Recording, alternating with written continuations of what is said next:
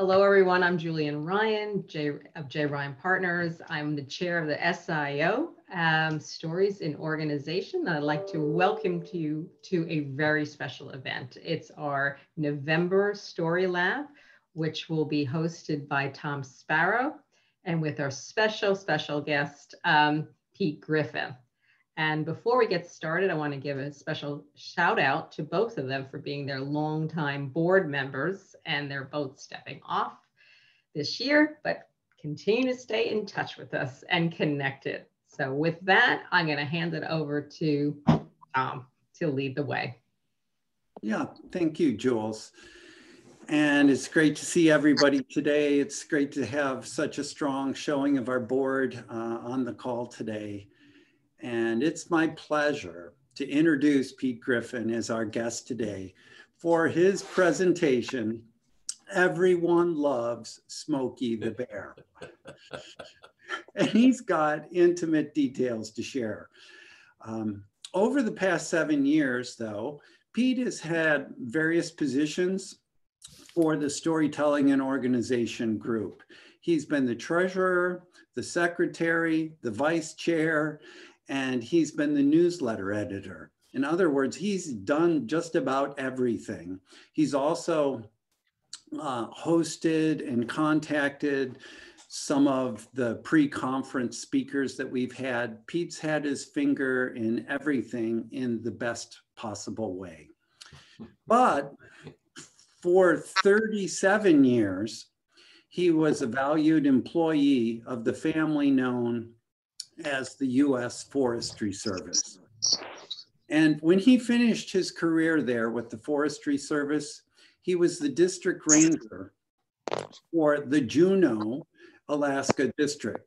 And this is a high profile job. When you talk with Pete, you might not realize this, but he was in charge as district ranger for the largest section of forest in the United States. It's 3.5 million acres. Wow. So Pete was highly involved, and it was known that Pete would walk every acre every day before his morning coffee. I'm kidding, of course. He actually didn't walk, he rode a moose.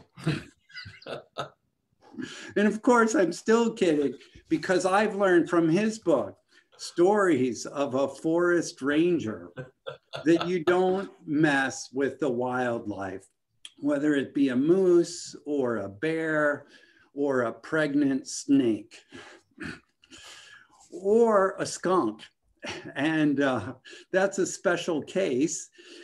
Pete is sometimes called the skunk whisperer. And that is one of his stories that's in his book. It's also on at least one of his CDs. I don't know if we're going there today, but it's a great story.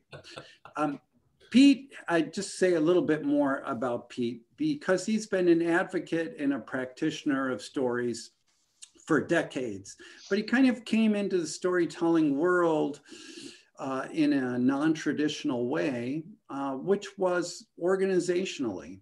He learned the stories of old-time forestry people, and he passed them on and became an advocate in the organization to teach through story, to pass knowledge through story. And that's how he came to the National Storytelling Network organizationally with this interest in story. He won the regional award in Alaska for the Interpreter and Conservation Educator of the Year. And this was mainly because of his work in his 5-minute radio series, The Tongass Trail, which was part of National Public Radio. And he developed that. He also took some of his stories and created a one-man play. And this play was recorded live. And in 2017, it won the Alaskan Goldie for the best entertainment feature of the year.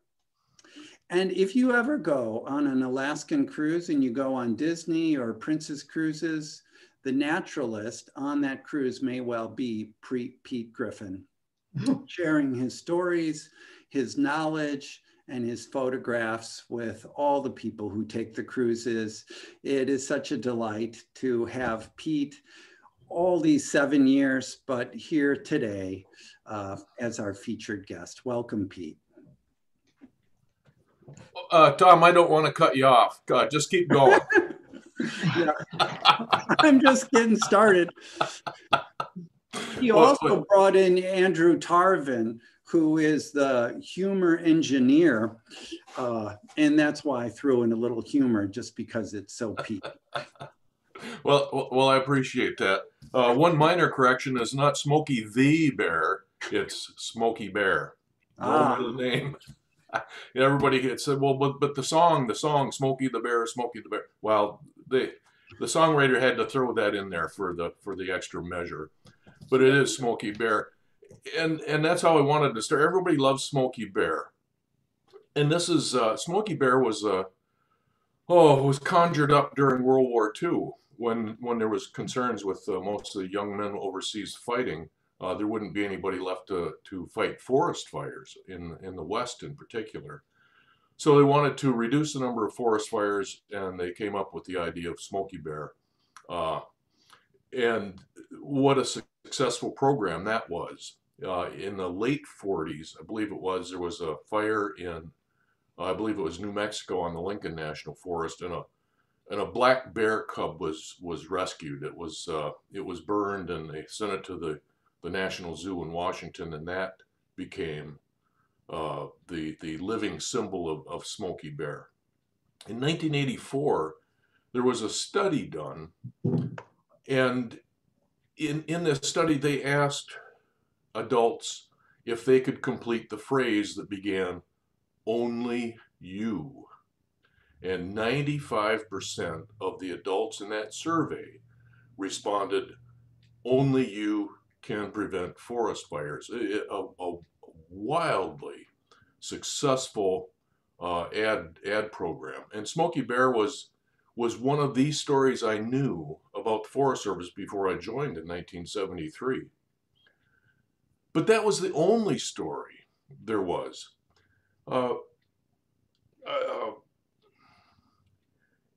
In the early 1980s, my wife and I bought our first home. We'd been renting up to that point.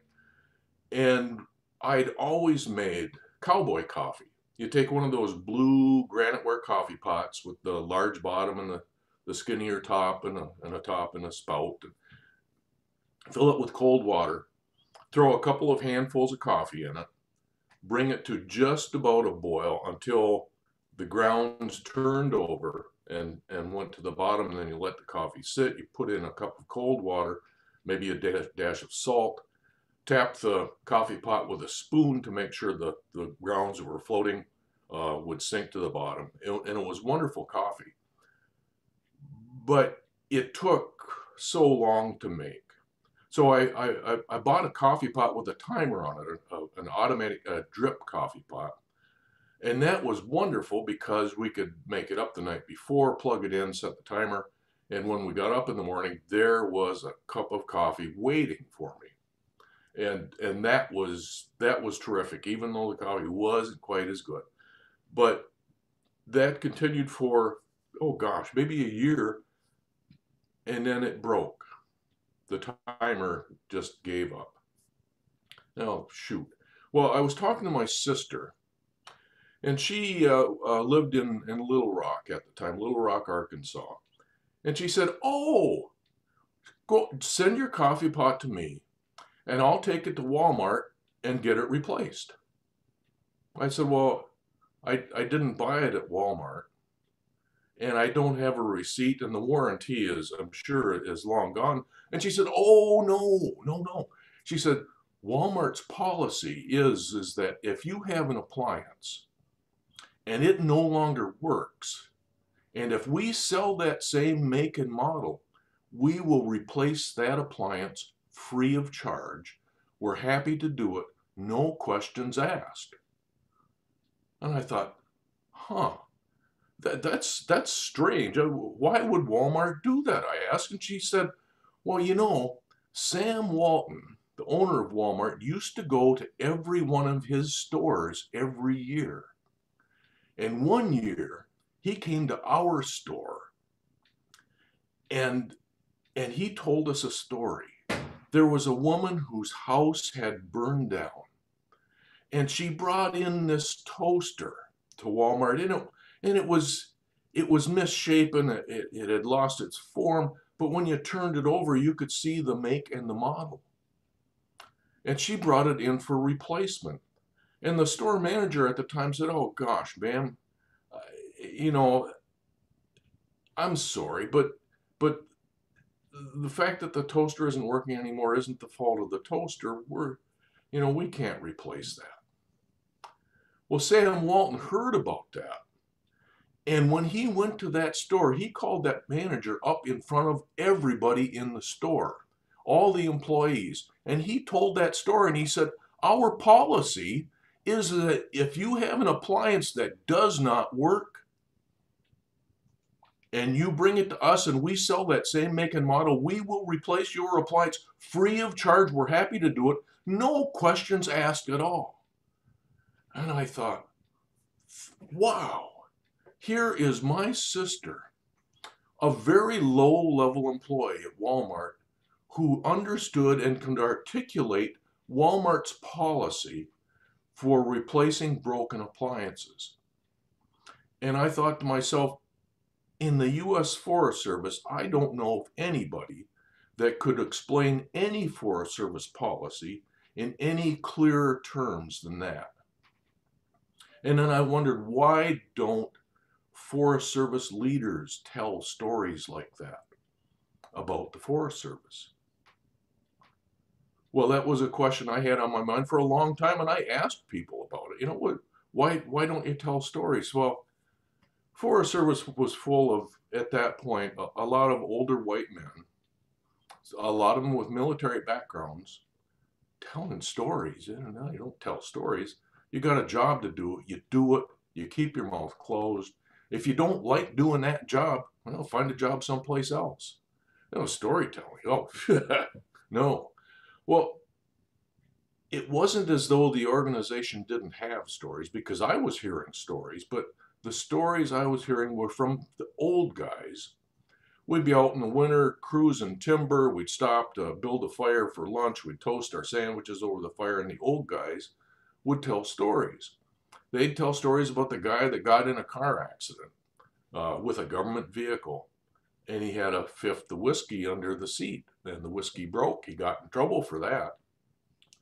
They talked about a young guy who had run his truck off the road in the middle of the night after being at the bar, decided he would walk up to the Forest Service office only a quarter mile away, and he would get the Forest Service four-wheel drive vehicle and pull himself out of the ditch. And he ended up getting suspended for that. And they talked about young guys who came in with new ideas on how to do things differently and better. And they had to do things differently and better. And the only way to get rid of that guy was, well, to promote him and send him to Washington, D.C. And after that happened, the old guys went back to doing the job the same way they had been doing it for years. So I learned a lot there. I learned that if I got all drunked up and put my car in the ditch, I'd better not go walk up to the office and get the Forest Service four-wheel drive vehicle. I learned a little bit about motivations and demotivations. Then the old guy said, 30 days off without pay. I could use that. I wouldn't mind that at all. So I learned a lot. But they weren't necessarily the stories that the organization really needed to have us know. And for a long time, I'd ask questions. Somebody would get an award. Forester of the Year or Biologist of the Year. Well, that was wonderful for that person. It often meant a cash award. But if the organization was asking us to pattern our behavior on the people that won the awards, they never talked about that behavior that that generated that award, what had they accomplished? What obstacles had they overcome in order to win that award? Or was it just an award that's, you know, Forester of the Year? Well, Joe had it last year. Maybe Tom needs it next year. That's, you know, maybe it just circulated by whoever was due for it. So I had lots of questions like that. A few years back, we had a going away party for a member of a person who worked with us on the Tongass National Forest. And there was a card being circulated for us to sign. You know, good luck, Rich, you know, in your new job. And one of the leaders on the forest said, you know what? Everybody that signs that card, why don't you add one piece of advice? You know, something you've learned over the years, to give that to this person who is undertaking this new job in a different place. And as a result, there were 15 or 20 people who signed that card, and they had a piece of advice to go with it. And I thought, well, that's really, that's great. But you know what? Behind every piece of advice, every sentence, there's a story. Somebody had learned a lesson, and that boiled down to what that advice was. So what I did is I went to each of those folks who had written that piece of advice, and I had a photocopy of the going away card. I said, what's the story behind this piece of advice? Of course, most folks were pretty reluctant. Well, that's, you know, that's something I've learned over the years. You know, there's no story there. You know, okay. But in some cases, there were little vignettes. And I wrote those down. And what I did is I created a Tongass leadership team advice compilation. And I kept that going for several years in the latter stages of my career. And when a new person came into our leadership team, I would send it to them. I said, here's some of the accumulated wisdom that we've collected over the years. There might be some good advice in there for you. Maybe some of it is pretty standard stuff, but it'll give you an idea of how the members of this team that you're joining think. And we also gave that to folks who were leaving the forest to take on new responsibilities elsewhere. It got to the point where some folks who heard about it said, "Hey, Pete, will you send us that Tongass leadership team tips?" So I was making some inroads on stories, and that was that was good. And when I left, when I retired, I passed that on to one of the other employees that had an interest in stories as well. And just before I finally did retire, I know that the safety folks in the U.S. Forest Service had picked up on storytelling as a way to teach some of our policies and the reasons behind some of those policies. And what they did is they had us, for safety meetings, sit down and talk about maybe some close calls we've had over the years. And that was pretty enlightening, because everybody had close calls as far as safety. And that was, it was gratifying. And I think the Forest Service in general picked up a little bit on storytelling as a value.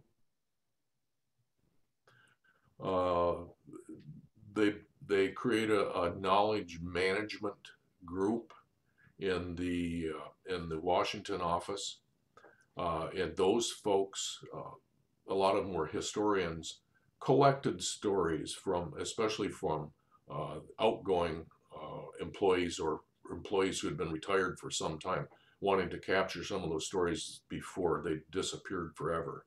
Now, they talked to me, and one of the things I said, well, man, this is great. How do you disseminate that information and those stories that you've collected? Well, they didn't. They didn't disseminate them. They're there if anybody wants to look, but there was a gap between collecting of the stories and how the stories are used. So I think we the Forest Service still has a ways to go there. But that's one of the ways I came to storytelling.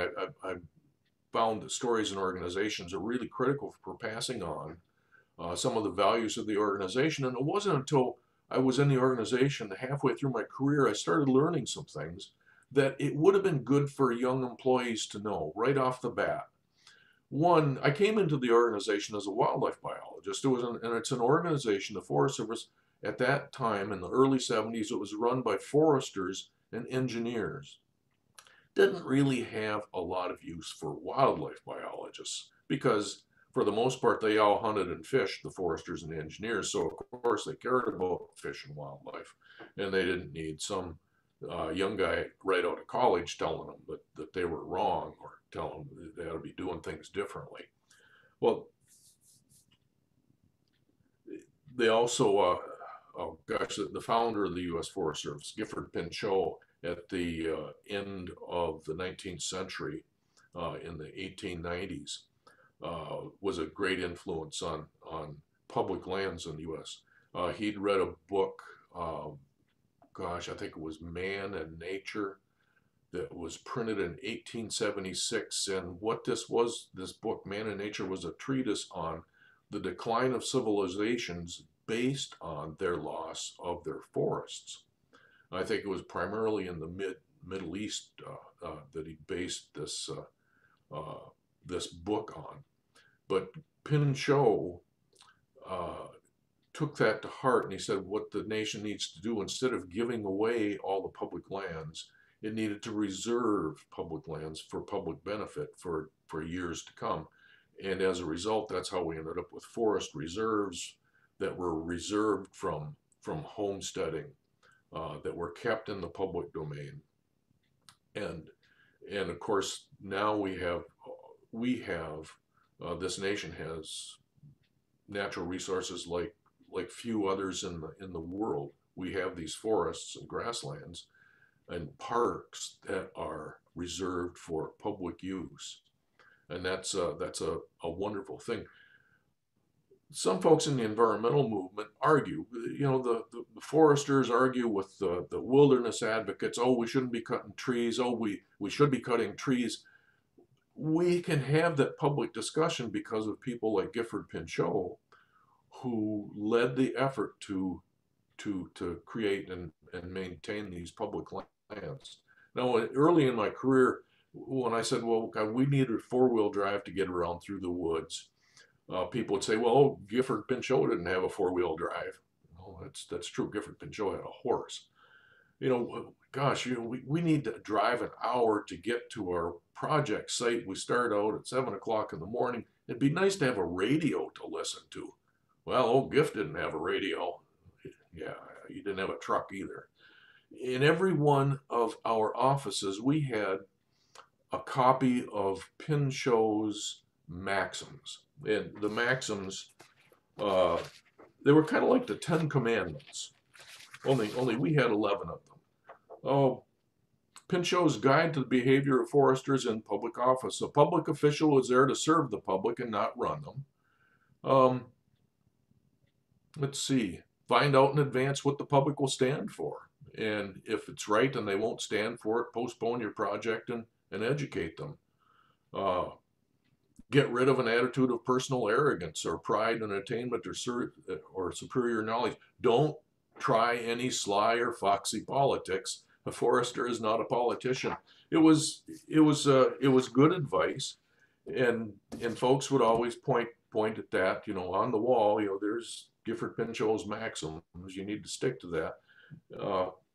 But there were nobody that was quoting Thoreau. There was nobody that was quoting Barry Commoner. Nobody quoting the environmentalists of the time. And so I was pretty prejudiced against Gifford Pinchot, but later in my career, as I learned more, Gifford Pinchot is the reason we're even able to have some of these discussions on how we manage public lands in the future. And that's a story that I wish that I had heard coming into the organization rather than here's the job, do it this way. If you don't like it, go someplace else, find a different job. But anyway, so that's how I came to understand the values of story in organizations. And if the organization didn't have official stories, there were going to be stories, and they weren't all necessarily wonderful stories. So that's what brought me to storytelling, and that is also what has guided a lot of my storytelling in the time since I've retired. Since my retirement, I've talked to the naturalists at the visitor centers about natural history interpretation and messages that we want to get across to the public. Just this past month, I spent an hour telling stories to new employees of the Forest Service in the Alaska region, kind of telling them what's unique about this place in Alaska and some of the stories that I've collected over the years from my experiences in Alaska. I've got my Diary of a Forest Ranger, which is one of the CDs, the one Tom mentioned that I had done in public, did a live performance. That was all based on things that I had learned about myself and about the Forest Service, about the public. There's things I'd learned anywhere in my 37 years with the Forest Service. And that, Tom mentioned it, that was broadcast on television in Alaska, won a Goldie. It's the best entertainment program, which was wonderful. And that became a book, Stories of a Forest Ranger, in which I included a lot of stories that I didn't have time to include in that 1 hour performance. So that's kind of it in a nutshell, a very large nutshell of where I am and what I'm doing these days. And I guess at this point, if you have any questions for me, I'd love to answer them, or if they're too controversial, I'll skirt around them. I've got a lot of experience as a government bureaucrat in how to get around answering tough questions. Pete, since I brought up the skunk whisperer, maybe I see that as a kind of leadership story.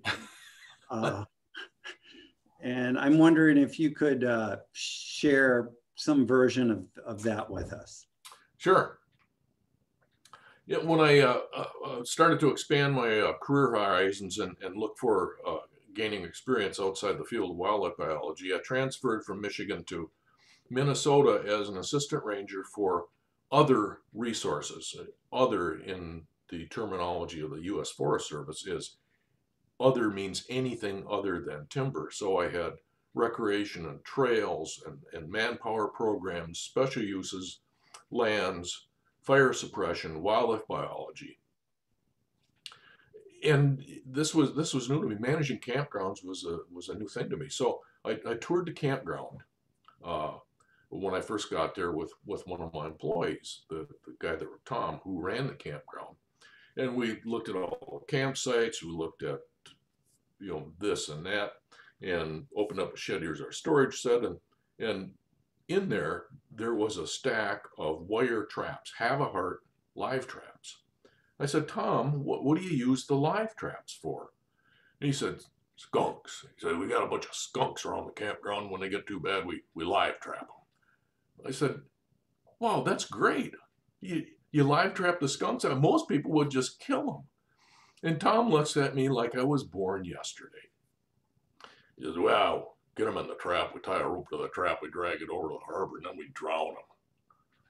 Oh, man, no, we can't. No, we're not going to do that anymore. It's wrong to kill animals just because you don't like the way they make a living. So the next time we trap a skunk, we're going to release it in the wild, several miles away. It won't come back. Okay. So several months after that, I'm in the office and I get a call on the radio, and it was Tom. We got the big stinker last night. What do you want us to do with it? Well, the big stinker had been terrorizing the campground for like the last week, spraying dogs, startling people on the paths at night, getting into people's food. Well, Tom knew exactly what I wanted him to do with that skunk. But then I realized that this was a test. Tom had never released a skunk from a live trap before. And he had asked me, well, Pete, have you ever done that before?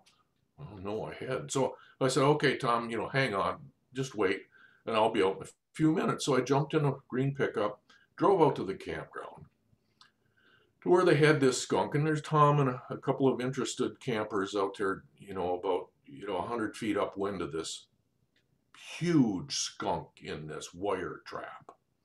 And so I backed the truck up to the trap, and I looked at that skunk, and he filled the trap. Oh, just absolutely magnificent, silky black fur, the color of midnight, and this white stripe that started on his forehead and widened out over the top of his head and down his back and out his tail, the color of a thunderhead cloud on a summer day, and gleaming beady eyes.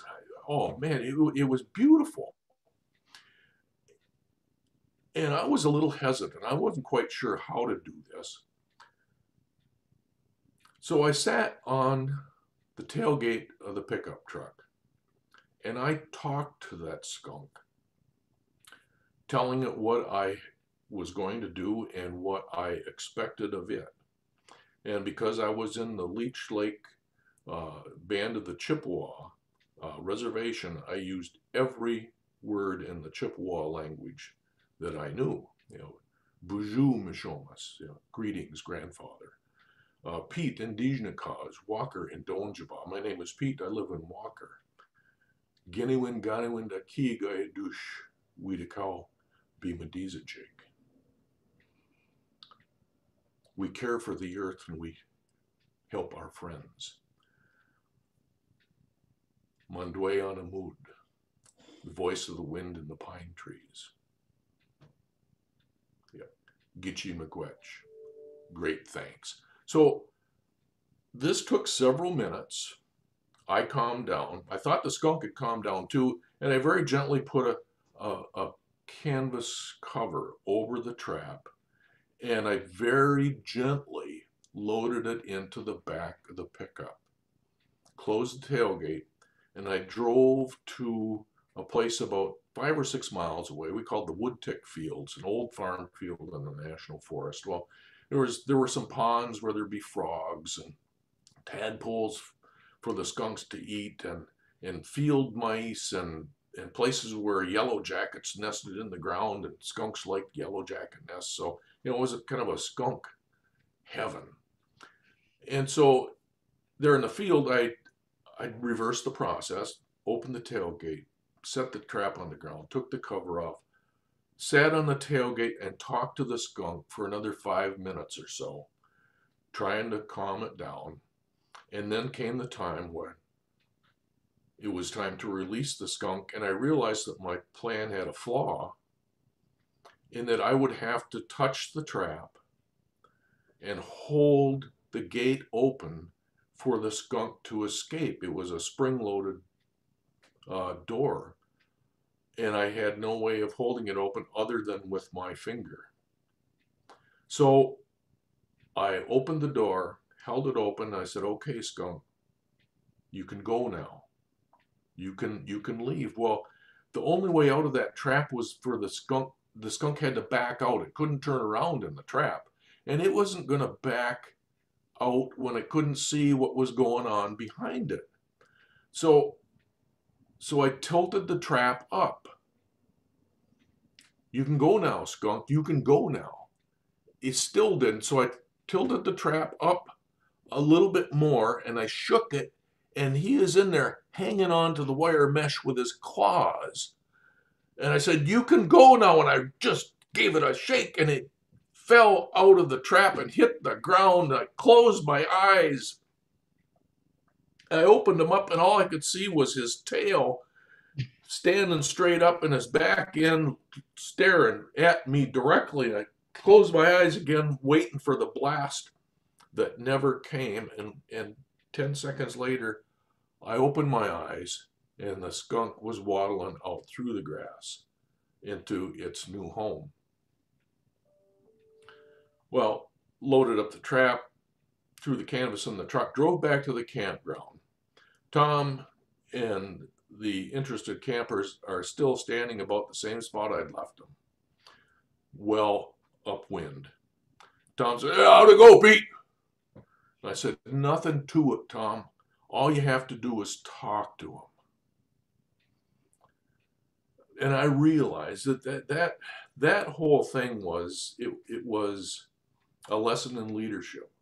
Tom had some reservations about doing this thing, and he was testing me to see if I was going to make him do something that I had never done before myself. And it worked out. Now, in the time since then, I've talked to other folks who have live trapped skunks, and they tell me that their success rate is about 50-50 in releasing skunks without getting sprayed. And I'm sure it's just because they did not know how to talk to them to begin with. So that was my skunk whisperer tale. That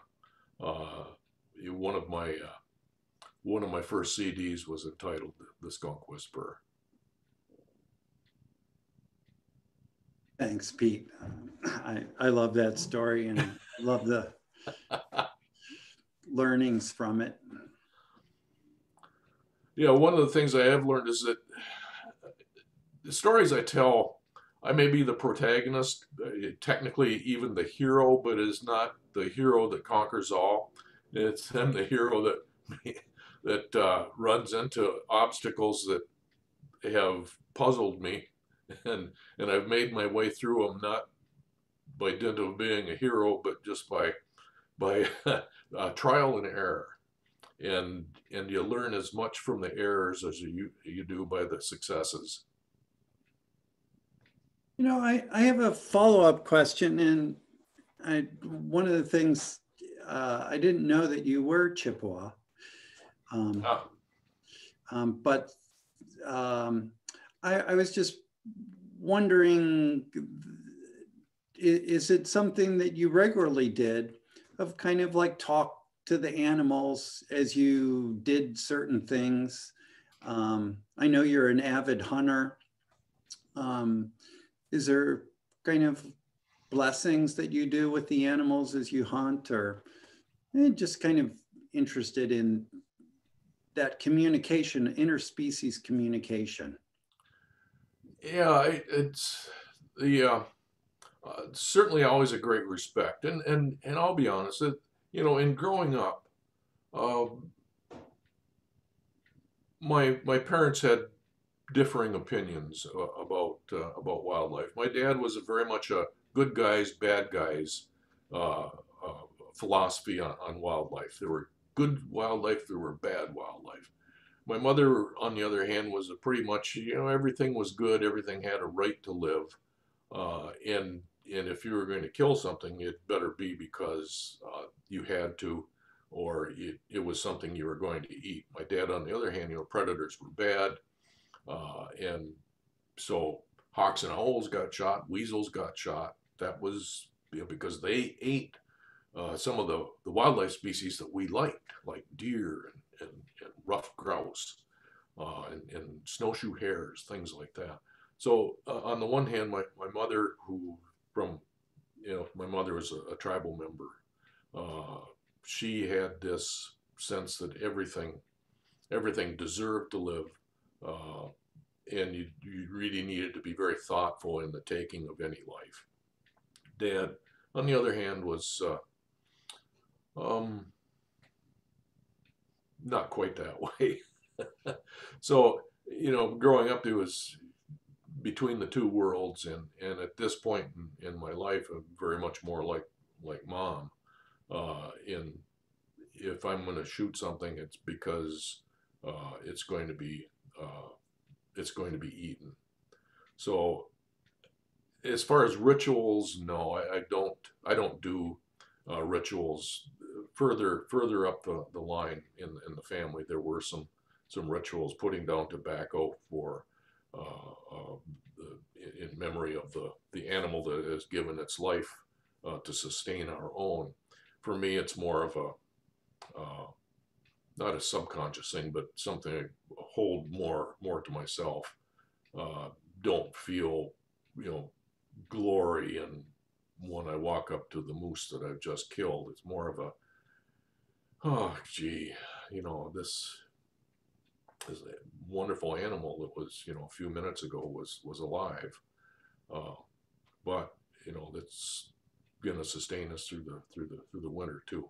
So that's no rituals, but it's but very much a thought process of mine.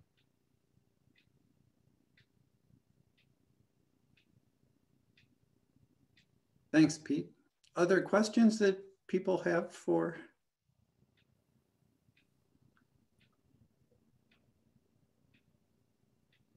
So I want to just say thank you, Pete. I mean, no, I don't have a question right now, but I'm just thinking, reading the chat where everybody's just speaking about how beautiful you describe things and highlight the small and big things about, and the skunk, it's not usually on the top of our list of things we think of as magnificent, because I've been reading all the posts here. So it's just to put us in the moment too, like we could see you in the woods and thinking and wondering, like, I was the leader here. I came up with this idea. Is this gonna work? So, and I love you saying when you got back how everyone was staying a little far away till they got the full report. So yeah, it is a series of errors, but I think that's the beauty of the stories you tell, and when you can make it approachable, in which you do, and the small things are just as powerful as the big moments. So, thanks. Well, thank you for that. This is Alice. Yes, go ahead, Allison. Oh, I'm sorry to interrupt. I'll let you respond. I'm sorry. Let's let you respond first. Oh, yeah, the chat on the site, I haven't been able to keep up with it because I'm looking at the screen all the time. Okay, well, anyway, go ahead, Allison. You have a question? I wanted to thank you as well. It was really quite beautiful.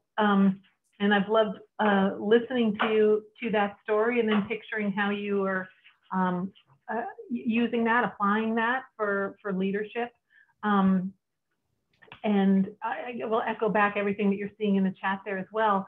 I'm curious, when you started doing this work and you recognized the importance of stories, do you feel like at this point, because that was a while ago when you started doing that, do you feel like the field, whether it's forestry or any of these other fields that you've been working in, are more actively open to it at this point?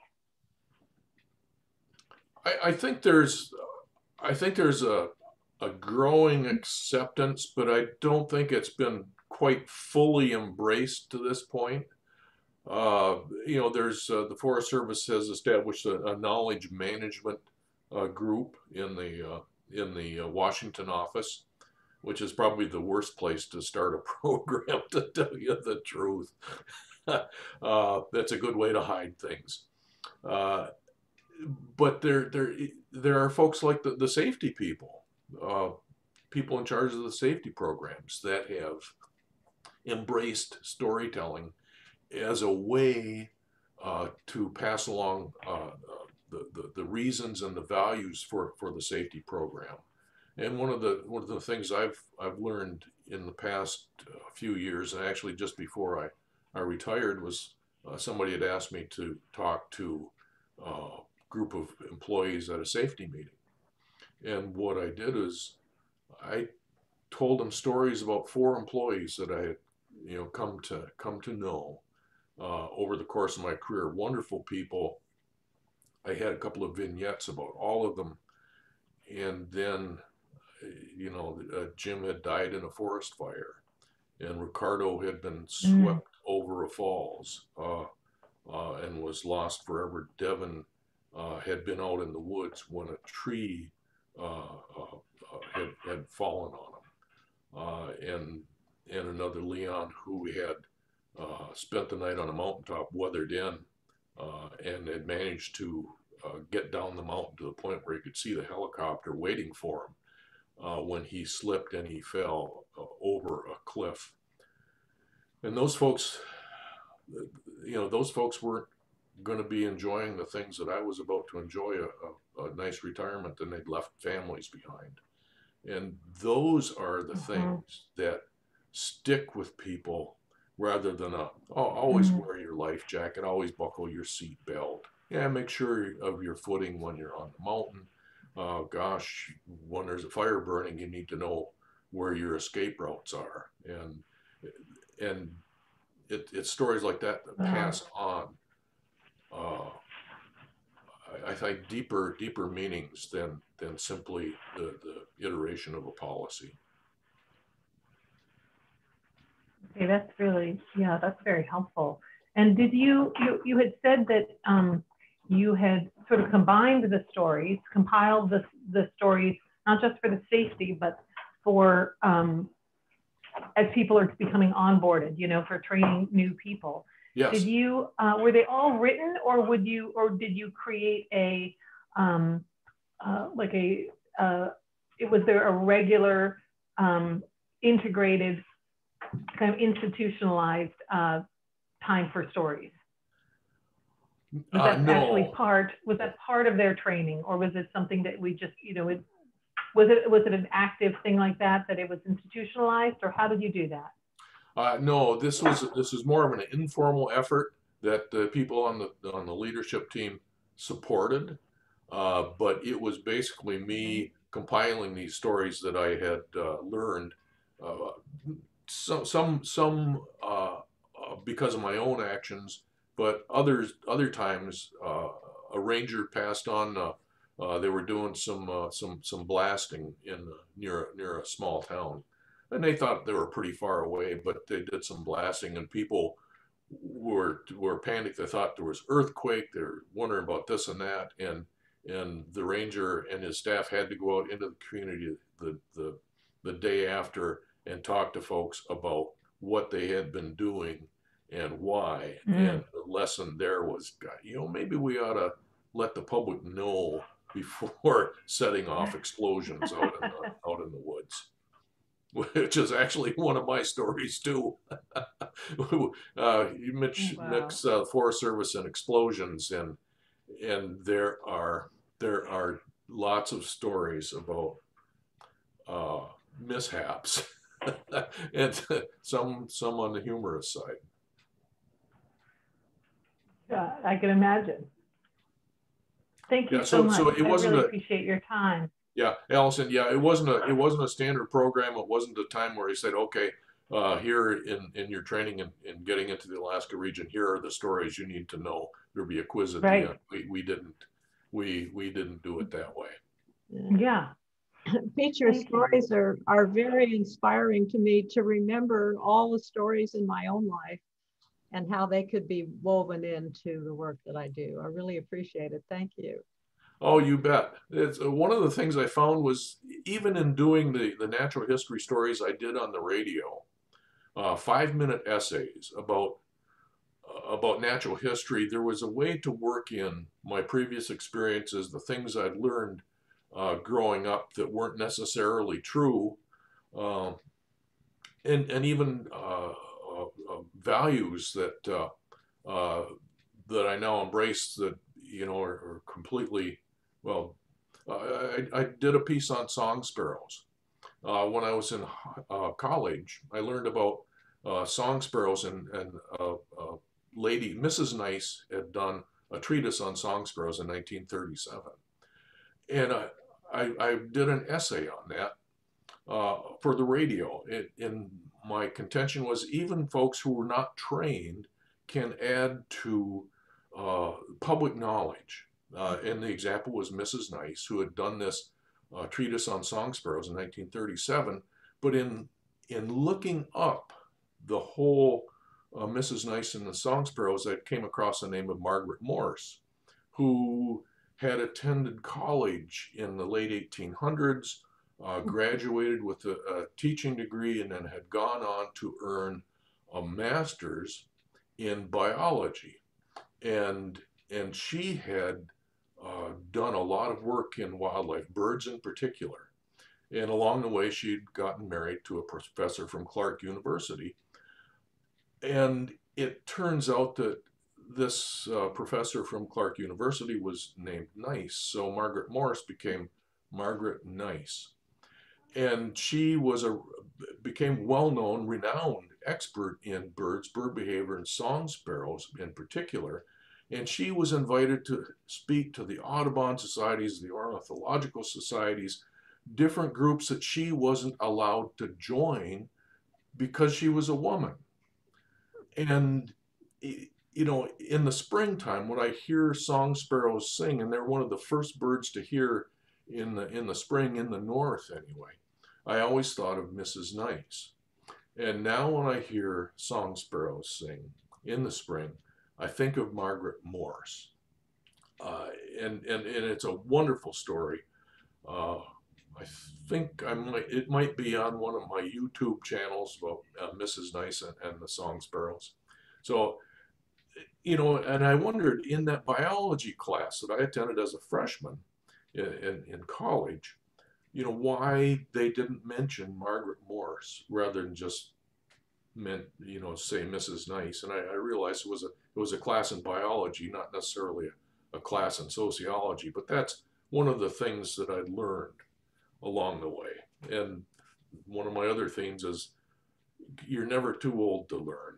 And I just love coming across new things I'd never contemplated before that change the way I look at the world. Yeah. I love that too. And I was thinking as you spoke of Mrs. Nice, how in when I was young, it was customary to address a woman by her husband's name. So Mrs. Albert Nice. Not even Mrs. Margaret Nice. That's right. or the saying was, when a man and a woman get married and they become one, and he's the one. Yep. Well, Pete, I'm in Edmonton, so Edmonton, Alberta. So we're not that far away. No, thank you, Barbara. Pete, just as we wrap up here, maybe you could reflect on what you thought you would be getting into 7 years ago when you joined the board, and maybe some of the highlights that you've experienced in these 7 years as a board member. Yeah, 7 years ago when the Storytelling and Organizations group was about to dissolve, and the leadership of NSN sent out a notice to all the members, SIO is going to go away, you know, unless there are some folks that are interested in keeping it going. So I raised my hand, thinking that I would be one of dozens of people and I could hide in the anonymity of numbers. But no, there were 4 people that raised their hands. Tom was one. Easter was another. Mark was another, and me. Luckily, of the 4, there are only 3 positions on the board: the chair, the vice chair, and the secretary treasurer. And I kind of weaseled out of getting any of the positions, but they kept me on the board anyway as an advisor. Okay, so and it was wonderful. I'd known Tom from Cincinnati when I attended the NSN conference there, and attended his God's Week Off juggling show, and I was just kind of blown away by that. But anyway, We had pre-conference. We had a member of the Forest Service from the knowledge management team at the pre-conference. And over the years, well, Easter left, and yeah, okay, I became the secretary treasurer, and then Tricia came, and Mark left, and more folks came in, and some of the folks that I had known in storytelling from over the years, we had them at pre-conferences, we had them for the story labs, and I think one of the highlights is attracting a worldwide audience, and I think having Artem and Stuart, join us has been just terrific, and I feel really doggone comfortable that this organization is going to keep going and going, and with Jules heading up the effort. I think this is terrific. I learned some new skills. I took on the newsletter, so I had to learn a new skill there. For old Rangers, that's difficult, but I did it. Yes, you did. You did it well. So anyway, that's it's been great. It's been wonderful people, wonderful story labs. It's been just a pleasure working with all you folks. Wow, thank you, Pete, for your stories, for your knowledge, for all your efforts over these past years, and looking forward to just attending some story labs and seeing your face and continuing to benefit from your stories. And your next book, which is in the works. That it is. That it is. And I would just like to say, if anyone is thinking about this, Stories of a Forest Ranger, I highly recommend it. It's just, if you like stories that show the value rather than tell the value, this is just a great example of that book. In good writing, they often say, show it, don't tell it. And I think Pete's book does that so well. It reminds me of one of my all-time favorite books, which is All Creatures Great and Small. It's just all these tales of forestry and the people and the animals. Very well done. So highly recommend that you get Pete's book, which is available on Amazon or from Pete himself if you want a signed copy. Which, say your website again, Pete? TheStorytellingRanger.com. Yeah, thanks. Yeah. The All Creatures Great and Small. One of my lectures on the cruise ships is Alaska Creatures Big and Little. Yeah. All the way from whales to shrews. Yes. And we'll turn it back over to Jules to finish up our time here. Yes, I'm going to smile and say thank you, and also invite the group, whoever would like to stay on for a few minutes. We're having a short board meeting, a member meeting right after the call.